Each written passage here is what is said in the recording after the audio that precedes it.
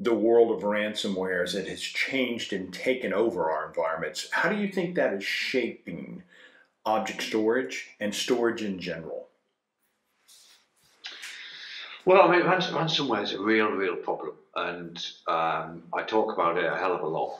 Mm. And I think it's really, you've got to stress that it's not if you get hit, it's when you get hit. Mm-hmm. Because I did a session with, I think it was VMware and Veeam, talking about the subject, and the moderator had actually logged into a live web session that monitors all of the hacks that are going on.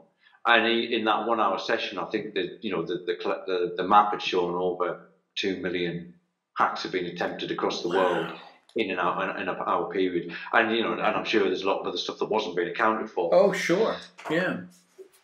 So I mean, really the only cure to ransomware is to lock your data. So you've got to be selective around how you lock your data, because there's some challenges with worm storage, and that is that once you lock it, it's there for a set period of time, and you can't get rid of it unless you actually trash the whole storage system and kind of start again. Mm-hmm. So you're going to be very careful about where you deploy that technology. You don't want to put that in protecting a database, for example, a very transactional database, because every time an update is saved, you're going to be locking that, right. And you're going to be creating another copy and another copy and another copy, because it works at file level. The database file is probably in one, it's a big database file. Sure. So for every transactional change, you would have a full backup of the whole entire file thing, copy of your database, and that's just going to spiral out of control. So really putting it into the backup flow makes a lot of sense, because it's kind of your last resort. The hackers have got quite clever. They would tend to attack your backup data first, because you're less likely to spot that attack, and then go after your primary data. And by that point, you think, okay, my primary data is now gone. At least I've got my backup, or hey, my backup's already gone. So that then puts the criminals on the front foot there. So protecting your backup, that's still the last resort. And I think improving the way that you do your backups, doing more frequent backups if possible, doing your incrementals. I think that's the way. And then using the worm storage on the back end is obviously where kind of Cloudian comes in. I think Veeam is the only guys that have really got it nailed on right now. Mm-hmm. I think the others are catching up a little bit. Commvault are kind of there, but I think some of the others have just,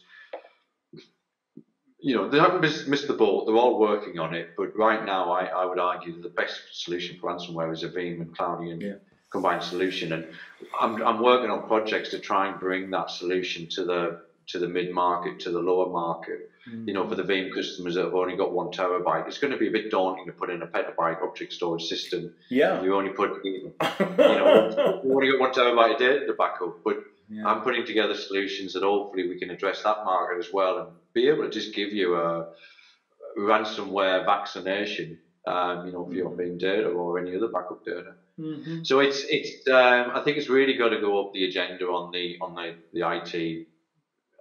I'm not saying this just because of we're going to kind of profit from it, but I think it's imperative that the organisations that have been attacked and what can happen. You saw with the Colonial Pipe attack, right? I mean, queues and queues of cars. That was on the news in the UK.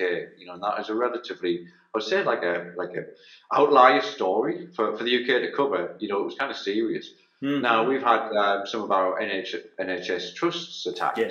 Now, patients can't be seen because data's gone or been hijacked. Right. Now, what stretch of the imagination, any of the utilities companies providing power,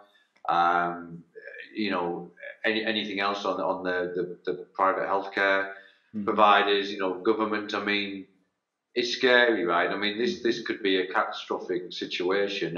And even the World Economic Forum said it's in the top 5 list of threats, not just from an IT perspective, but to business. I have worldwide economy. Yeah, I mean, I have a couple colleagues that I speak with that are with the FBI and the counterterrorism and cybercrime divisions, and we do conferences and lectures and stuff. And I'm also a cancer survivor, so I think about what would happen if tomorrow the cancer institute that I went to, getting better. all those records are gone, all the x-rays, there's no comparative things, and they don't care. I mean, they could give a rat's butt. They don't care. They're after the dollars. And if people die in the process, they really don't care.